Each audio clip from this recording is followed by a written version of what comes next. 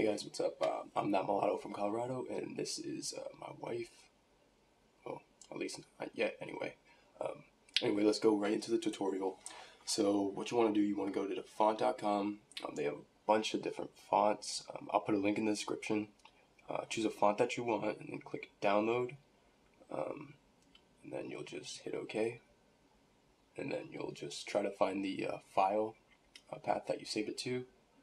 And then you'll look at your screensaver and ask why she doesn't love you. Love me like you do, love me like you do. And then you'll go back into your fonts or your documents or wherever you saved it. It'll probably be in your downloads, but you'll go to downloads. What I'm doing right now you don't have to do. I just like to keep my stuff organized, and I have it in fonts in a font folder. You might want to do that because it'll keep everything nice and organized. Okay, so what you want to do is you want to go to extract all then, and it'll pull up this. You can, and when you right click on this, it'll say install. You can do that, or you can double click and hit install there. I'm just gonna right click and do install, and hit yes. It should download. If you double click, there should be a date and time when you download it, but I think we're all good here, but just double check.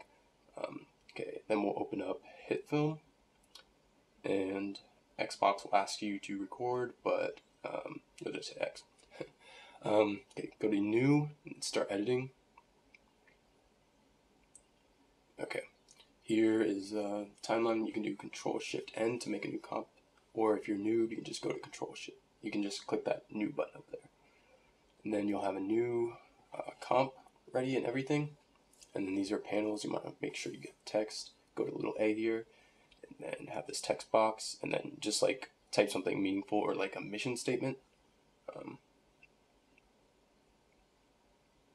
Yeah. I guess I goofed. And then you want to highlight it, and then go to the little A over there, and click the font that you just downloaded.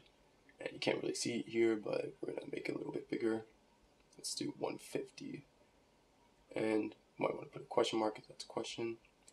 And yeah, I'm just gonna center it here. Yeah, that's pretty much it. Feel free to leave any comments, questions, or concerns. Thanks for watching the video.